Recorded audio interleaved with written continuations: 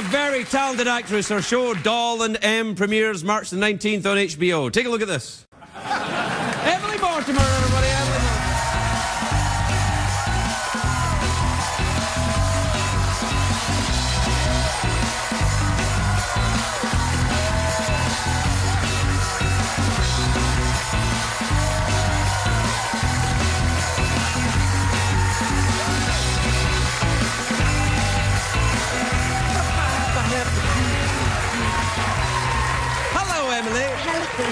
Oh, I'm so glad you're here. You look absolutely enchanting. Thank you so much. I mean, really lovely, wonderful. It's kind of like, it's kind of sophisticated, and then, oh, we're on Star Trek. I hope it's not blinding people. It's very, it draws the eye. I'm sorry, I'm very creepy this evening. Normally, I'm not. How are I you? wish you wouldn't tear up the cards. Why? It makes me feel like the funny stories I've practiced aren't going to be Have you practiced them? appropriate. Well, no, it's fine. Watch this, watch this. So, have you practiced any funny stories? Yes. Yes. Good.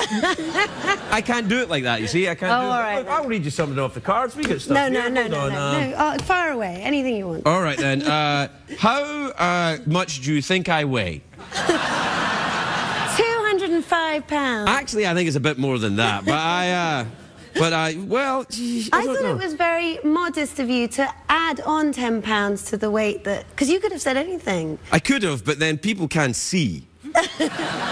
And also, the camera adds, you know, 10 pounds. And there's what, 1, 2, 3, 4, 5 cameras in here. That's 50 pounds. Do you ever, women worry about their weight a little bit? Oh my and God, stuff? constantly. Really? Yes. Well, you look great. Do you do the Pilates? No, the Pilates. No, I do a sort of weird dancercise class. Really? Not cardio bar, is it? No, I don't know. It's. I can't even remember what it's called. I don't do it very often, but it's cool because it's dancers from Broadway shows, and they come like the man from Wicked. He's in the chorus line of Wicked, and right. he comes and he does sort of, and you follow along with him, and you feel for a second that you might be in Wicked, and then you hope you lose weight. I don't know whether. I think it sounds very exciting. I'd like to do it. I would like to put my name down to be part of the Dancing with the Stars of Broadway. Okay, good. You can. Exercise class. Awesome. Awesome. It sounds a bit like jazzercise, a little bit. I think it is, but is that not cool? No, jazzercise is cool. It's come completely round again. It's now cool. It's like waxed moustaches and, yeah, I wax moustaches and like that. Do you know, I wish I hadn't torn up the blue cards now. I know. Oh, don't worry. You. Tell me about your show, Doll and Them. Doll and Them. I love it. It's great. But tell them about it, though. Okay, so Doll and M is about what happens when you make your childhood best friend your personal assistant, and the answer is just a complete disaster. You mean hiring your friends never works out? Well, in our show it doesn't anyway. Well, no, it's never worked here either. That's why I always work with my deadliest enemies.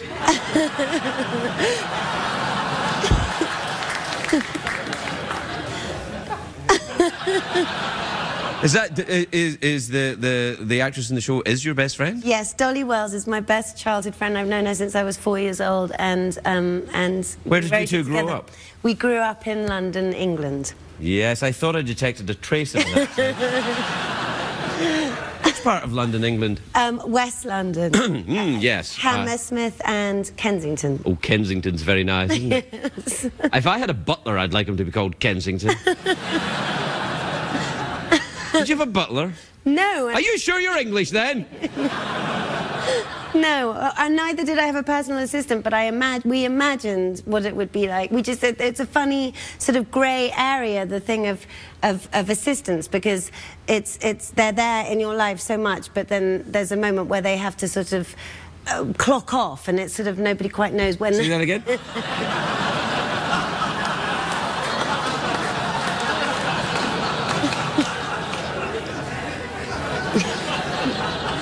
I don't know what's going on between you two, but it seems very sexy. That's not what it is.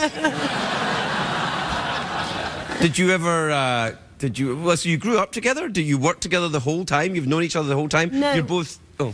Well, Well, I'd invented a story there. It's obviously wrong.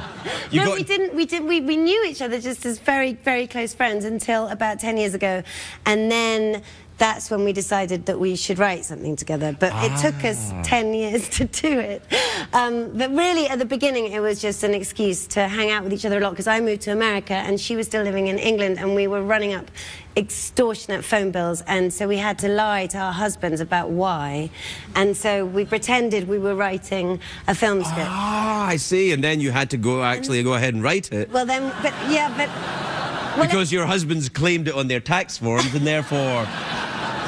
But it took 10 years to actually go ahead and write it, because it was just getting really embarrassing, because people were asking us about it and we hadn't done anything. And we'd also flown to various locations all over the world to be together to write this thing, and ended up just gossiping in coffee shops and not doing anything. And then suddenly it was just bizarre, because we'd had 2 children each. We'd had 4 children between us in the time it had taken to write this thing, and there was no script. It was like the script that Jack Nicholson is writing in The Shining. Oh, yeah. Oh, so when you were together, did you ever go to a deserted old hotel and see, you know, blood and stuff? No, but we hung out everywhere, all over the world. When she would come to where I was filming, and I would go to where she's an actress in England, although now she's moved to Brooklyn, just around the corner from me. Did you move back east? Yes. I thought you lived here. I used to live here. And now you've moved back to the East Coast? Yes. How's that winter working out for you over there? It's horrendous. It's just confusingly little tricky, isn't it? cold. I don't understand it. It's really crazy. Yes. I mean, but it is global warming, isn't it? I mean, what is it? I don't know. I'm not a scientist, but it would seem to me there seems to be climate change afoot. I was brought up by my father. Used to, on holiday, the 2 conversations we weren't banned from having was talking about our mosquito bites and global warming, because he found them both such boring topics of conversation. So I've been trained not to talk about global warming, but I'm feeling sort of, it's bubbling up inside of me, because I just see it everywhere. And it's very, very...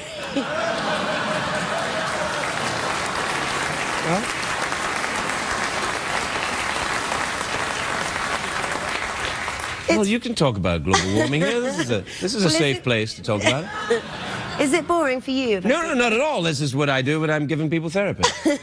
Well, thank you. You're helping me through a difficult moment. You know, the thing is... It's but what are we going to do about it? About global warming? Yes. Oh, I don't know. It's terrible. My sister in England has been flooded for a month of 4 inches of water every day coming into her house. Yeah, that sounds terrible. It's terrible. Yeah. You don't seem to really think it is. But I do think it is. I just don't know what to do. We should be building an ark or something. Somebody should be doing something.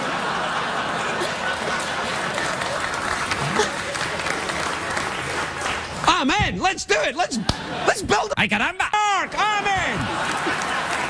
Yes! Yes! We'll be right back after these messages, everybody.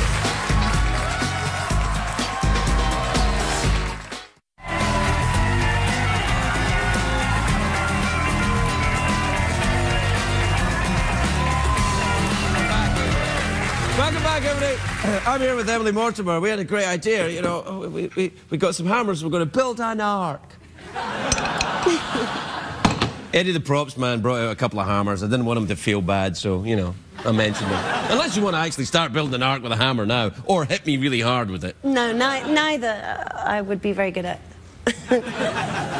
Well, I'm relieved to hear it, young lady. So, we're out of time.